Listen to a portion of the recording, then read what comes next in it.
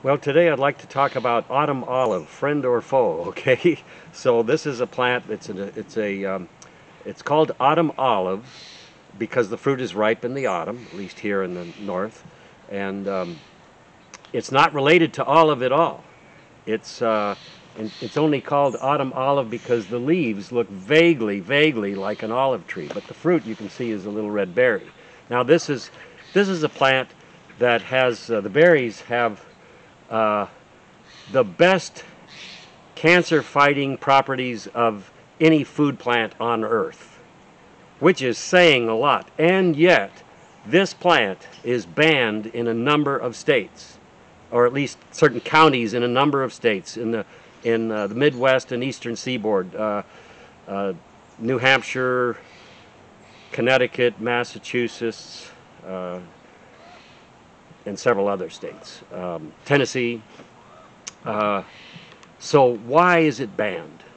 Well, this plant um, has has the ability to spread under certain conditions, especially considering the history of this plant. Now, this plant is not native to the continental United States. It's native to Korea, Japan, China, the Himalayan region into Pakistan.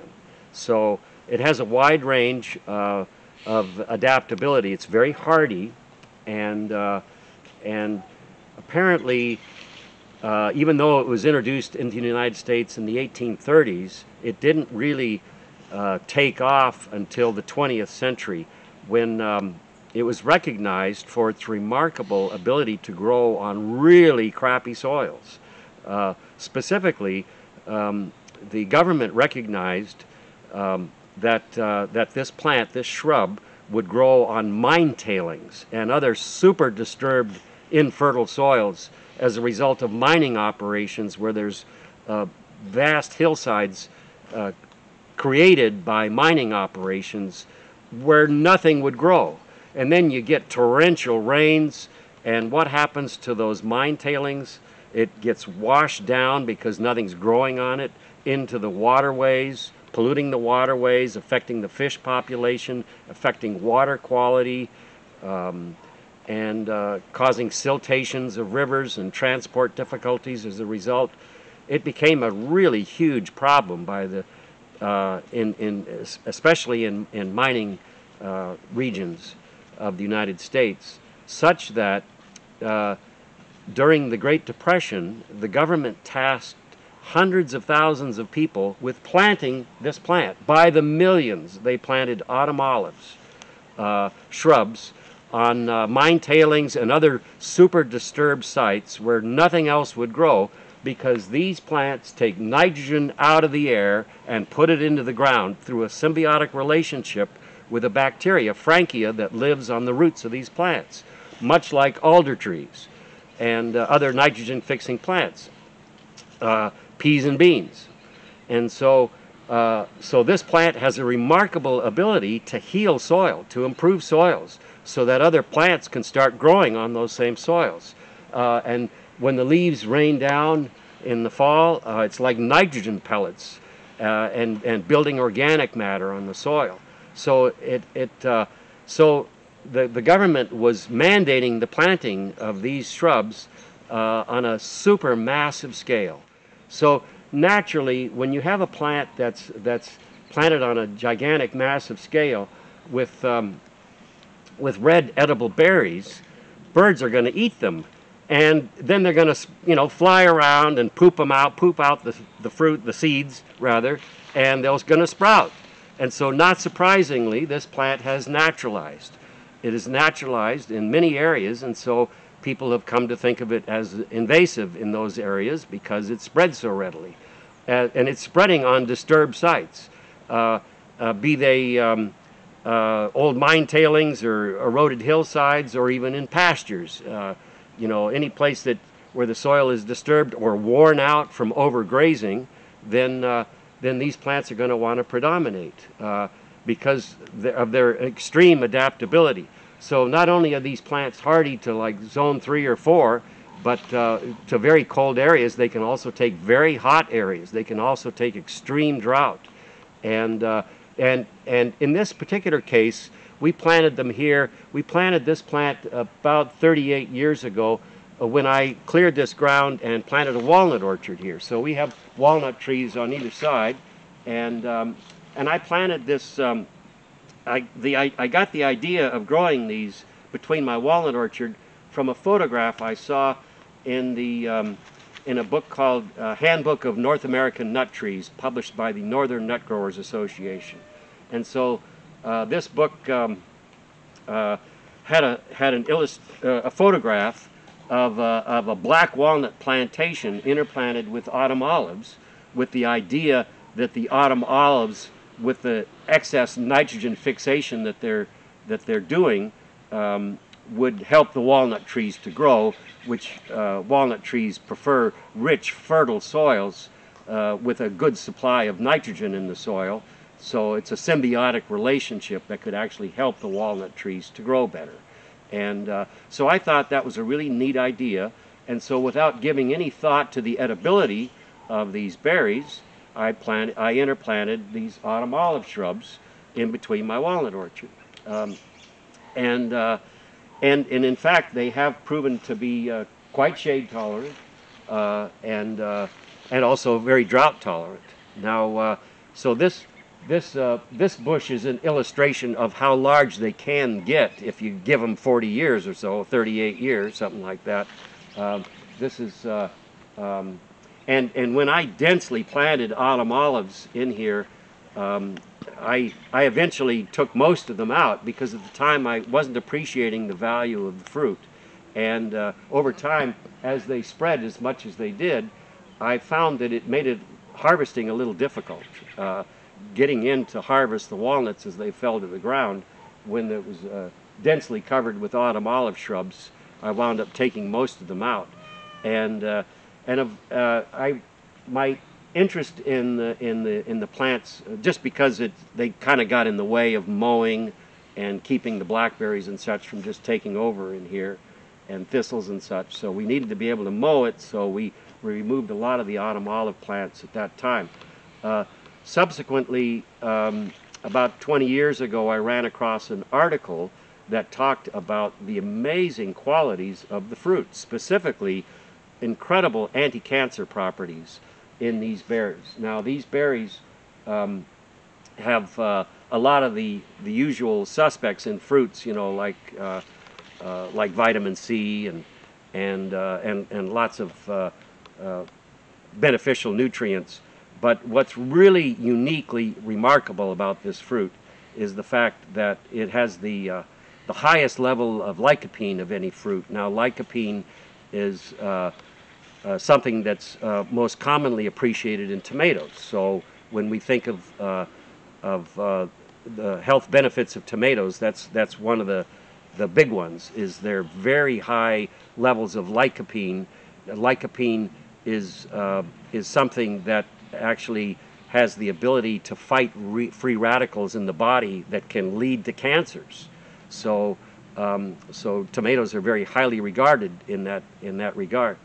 Now, for their very high lycopene content.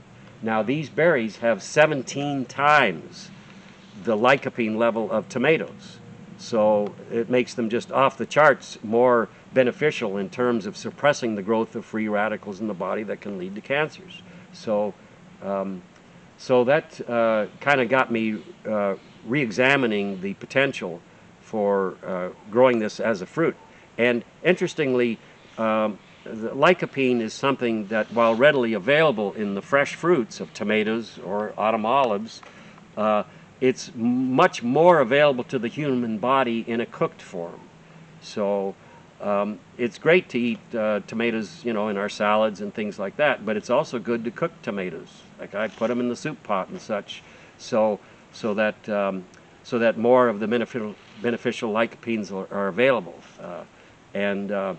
So in the case of the autumn olive berries, what we're doing is we're making them into jams, and it's a good tasting berry.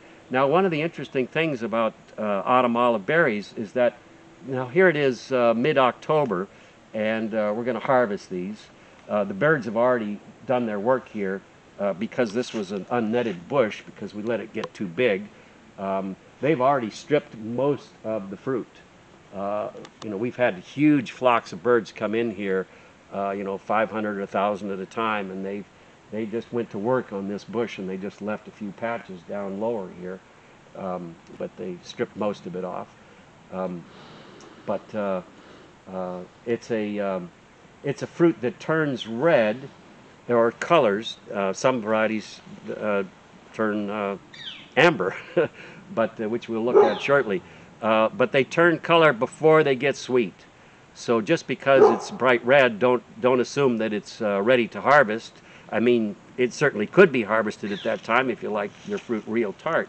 But if you let it hang on for a few weeks, then they get a lot sweeter.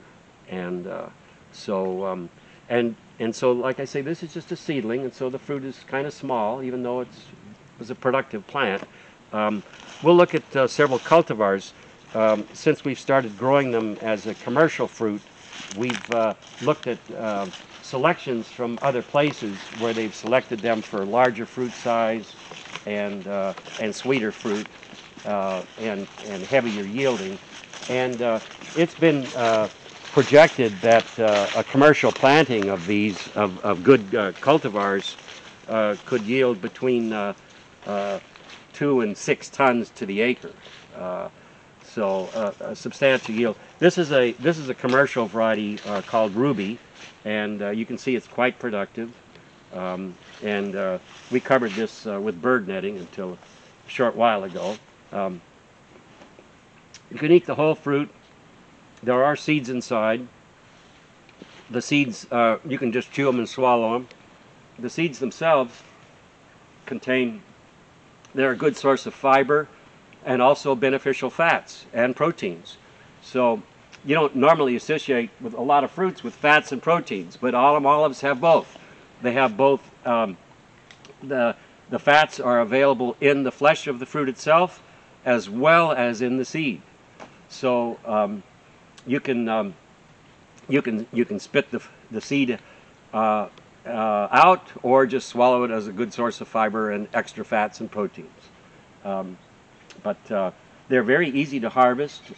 You can just grab a whole bunch with a swoop of your hand, or you can actually spread a clean sheet underneath and hit them with a plastic bat. And if they're really ripe, they'll just fall right off onto the sheet.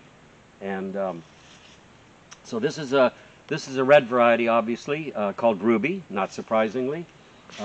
This is a variety called Garnet, which we did not net, and consequently got stripped of birds, and a little more vigorous.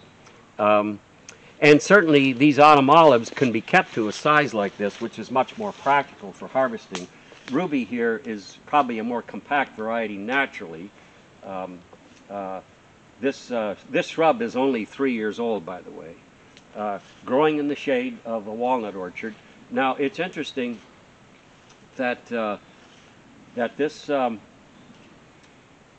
plant has, it's now mid-October, and we had no rain. We had no rain here from July 6th until September 14th or something like that. We had no rain for that whole summer period. No rain at all. And received no irrigation.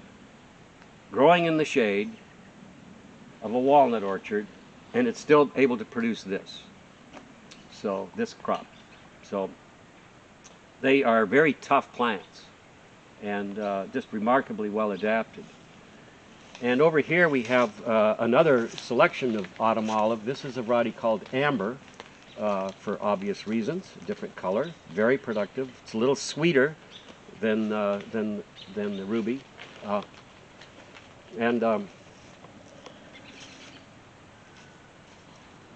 These appear to be generally self-fruitful.